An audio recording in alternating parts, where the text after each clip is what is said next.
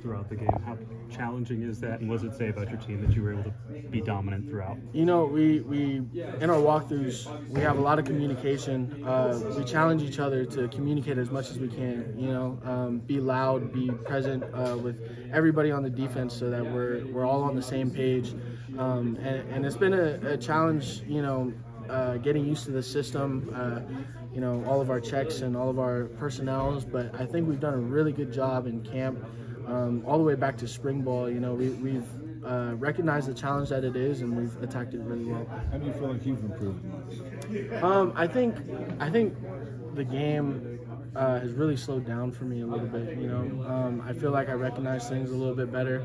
I still have to find a way to, you know, have my process be quick so that I can know my job, see the play, see the formation, know what they're going to do, and see how effective I can be with, you know, all that information. And I think I'm just slowly getting a lot better and better at that. What have you learned from Uso that you sort of can take to your game? Yeah, so, I mean, Uso, we watch film together a lot. You know, we'll come up and watch film early. Whenever the D tackles have like a meeting, we'll try to be at least 30 minutes early so that we can, you know, just analyze the opponent. And he has a really good feel naturally, you know.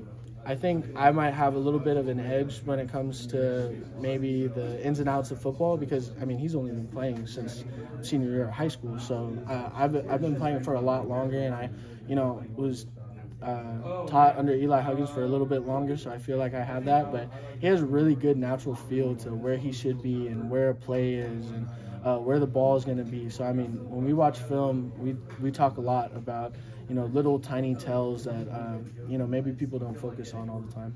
What did it feel like you guys did best tonight?